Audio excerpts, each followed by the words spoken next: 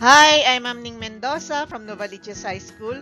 I will be your teacher facilitator for today's lesson. Our lesson for today is Introduction to Computer System. For our learning competency, plan and prepare for installation. Types and classification of computers, electronic data processing, and components of electronic data processing. At the end of the lesson, the learner should be able to Number 1. Describe the electronic data processing or EDP. Number 2. Classify computer according to its type. And number 3. Recognize the components of computer system and its peripheral devices. Computers differ in size, capability, and function. There are computers used to process and transfer bulk information, and some are used for simple tasks. In this lesson, you will be introduced to the basic concepts of computer systems, specifically to the following topics: electronic data processing, and classification and types of computers. Electronic data processing or EDP. What you input into a computer is called data, and then it will be transformed into useful information. The process that makes data into its useful form is called electronic data processing or EDP.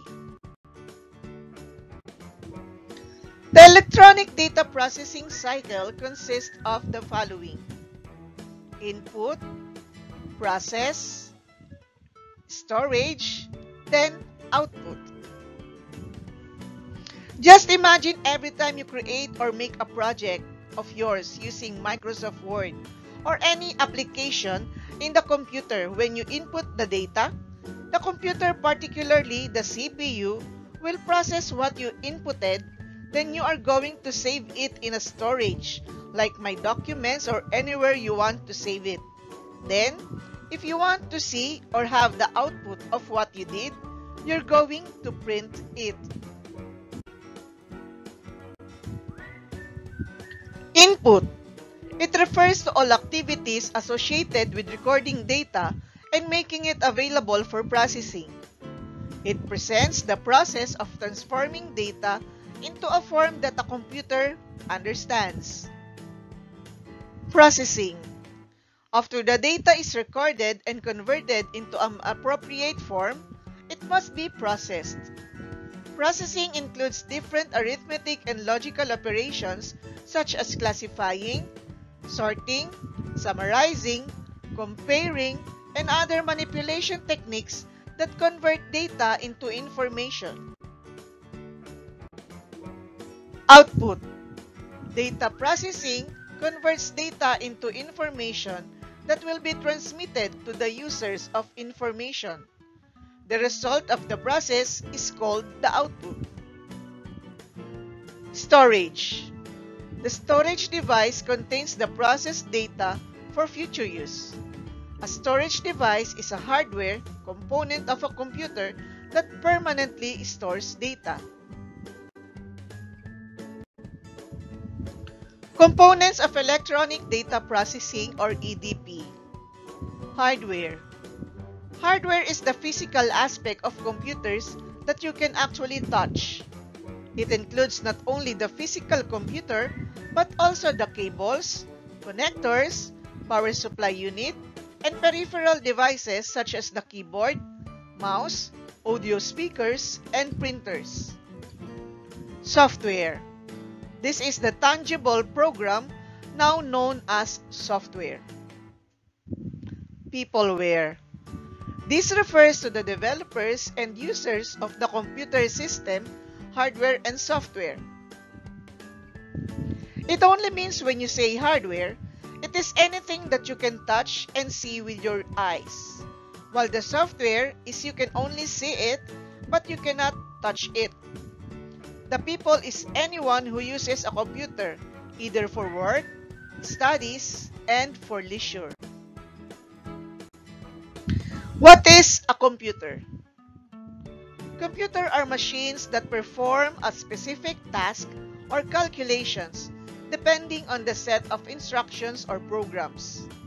Computer is a programmable machine that can store, retrieve, and process data.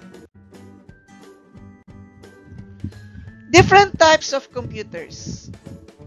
Analog computers are used to process analog data or any form of data that is continuous and not separate or discrete.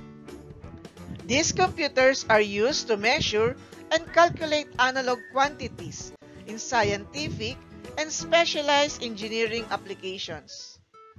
Analog computers do not require storage memory because they perform the desired task in a single operation. It can perform several mathematical operations simultaneously. It uses continuous variables for mathematical operations and utilizes mechanical or electrical energy. Examples are speedometer and thermometer. Digital computers. They use digital circuits and are designed to operate on two states, namely bits, zeros, and ones. They are analogous to states on and off. Data on these computers is represented as a series of zeros and ones. Digital computers are suitable for complex computation and have higher processing speeds. They are programmable. A digital computer can be used to process numeric as well as non-numeric data. It can perform arithmetic operations like addition, subtraction, multiplication, and division, and also logical operations. Most of the computers available today are digital computers. The most common examples of digital computers are accounting machines and calculators. Now, what is the difference between an analog and digital computer? The results of digital computers are more accurate than the results of analog computers. Analog computers are faster than digital. Analog computers lack memory, whereas digital computers stores information. We can say that digital computers count and analog computers measures. Hybrid computers. These computers are a combination of analog and digital computers with the best features of each type. They have the speed of analog computers as well as the accuracy and speed of digital computers. These computers are used in applications that process both continuous and discrete data. In this type of computers, the digital segments perform process control by conversion of analog signals to digital ones. Classification of computers. Mainframe computers. Large organizations use mainframes for highly critical applications such as bulk data processing and ERP. Most of the mainframe computers have the capacities to host multiple operating systems and operate as a number of virtual machines and can substitute for several small servers. Mini computers. In terms of size and processing capacity, mini computers lie in between mainframes and microcomputers. Mini computers are also called mid-range systems or workstations. The term began to be popularly used in the 1960s to refer to relatively smaller third-generation computers. Servers. They are computers designed to provide services to client machines in a computer network. They have larger storage capacities and powerful processors. Running on them are programs that serve client requests and allocate resources like memory and time to client machines. Usually, they are very large in size as they have large processors and many hard drives. They are designed to be fail-safe and resistant to crash. Supercomputers. The highly calculation-intensive tasks can be effectively performed by means of supercomputers. Quantum physics, mechanics, weather forecasting, molecular theory are best studied by means of supercomputers. Their ability of parallel processing and their well-designed memory hierarchy give the supercomputers large transaction processing power. Microcomputers. A computer with a microprocessor and its central processing unit, it is known as a microcomputer. They do not occupy space as much as mainframes do. When supplemented with a keyboard and a mouse, microcomputers can be called personal computers. A monitor, a keyboard, and other similar input-output devices, computer memory in the form of RAM, and a power supply unit come packaged in a microcomputer. These computers can fit on desks or tables and prove to be the best choice for single-user tasks. We have two classifications of microcomputers. The first one is the personal computers, or what we call the desktop computers. They have become widely popular with people of all lifestyles because they are powerful, affordable, and easy to use. Personal computers are of various sizes and design. A desktop is intended to be used on a single location. The spare parts of a desktop computer are readily available at relatively lower costs. Power consumption is not as critical as that in laptops. Desktops are widely popular for daily use in the workplace and households. A personal computer or desktop computer has three major components: the monitor, the keyboard, and the system unit, or what you commonly called as the CPU, which is not right. Why? Because a CPU is one of the important component of the system unit. So when you say system unit, it is the whole box wherein you connect all the other parts of a computer system and other peripherals.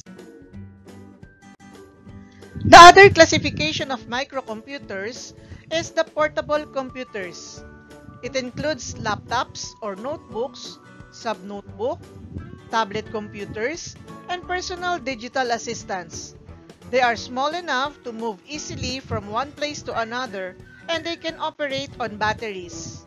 They are popular with people who travel and need computing power on the go. These are the kind of computers that you can bring anywhere, anytime, as long as it is fully charged. You can work while in a vehicle, in a park, or anywhere you are comfortable to work with.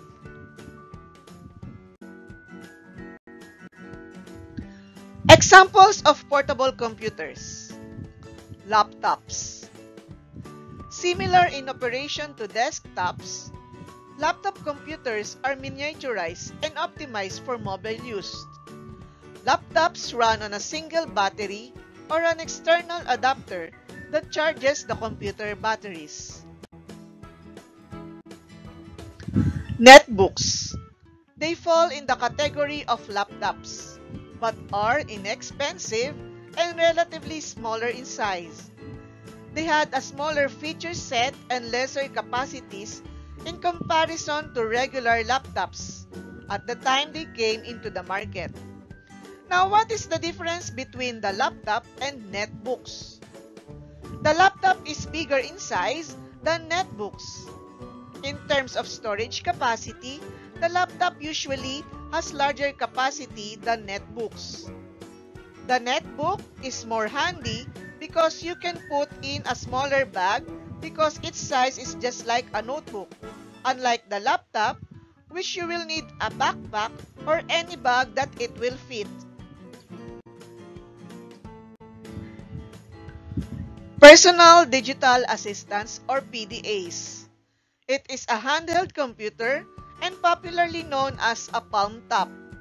It has a touchscreen and a memory card for storage of data. PDAs can also be used as portable audio players, web browsers, and smartphones. Most of them can access the internet by means of Bluetooth or Wi-Fi connection. Tablet computers. Tablets are mobile computers that are very handy to use. They use the touchscreen technology. Tablets come with an on-screen keyboard or use a stylus or a digital pen. Apple's iPad redefined the class of tablet computers. We have two kinds of tablets nowadays. The tablets with Android operating system, which is manufactured by different manufacturers like Samsung, Huawei, Cherry Mobile, and others. And the other one is the tablet with an iOS operating system, which is manufactured by Apple company, which is commonly known as iPad. Wearable computers. A record-setting step in the evolution of computers was the creation of wearable computers. These computers can be worn on the body and are often used in the study of behavior modeling and human health. Military and health professionals have incorporated wearable computers into their daily routine as a part of such studies. When the user's hands and sensory organs are engaged in other activities, wearable computers are of great help in tracking human actions. Wearable computers do not have to be turned on and off and remain in operation without user intervention. We have different examples of wearable computers. As of this moment, the most common is the Apple Watch or smartwatch, in which it serves as a watch and at the same time you can text and surf the internet. Another example of wearable computers are the fitness trackers that monitors steps taken, heart rate, calories burned, and a range of other fitness metrics. Thank you for watching and happy learning! Don't forget to subscribe to my YouTube channel for your video lessons in TLE. Just search for Ma'am Ning Mendoza. Thank you!